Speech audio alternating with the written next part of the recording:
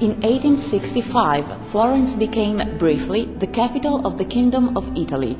Major changes were made to inaugurate this extraordinary occasion, transforming the city into the Florence we see today. But what did Florence look like before?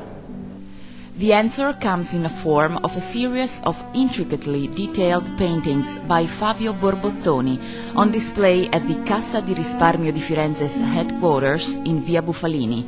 Borbottoni worked for the railways and had a strong passion for both painting and his hometown.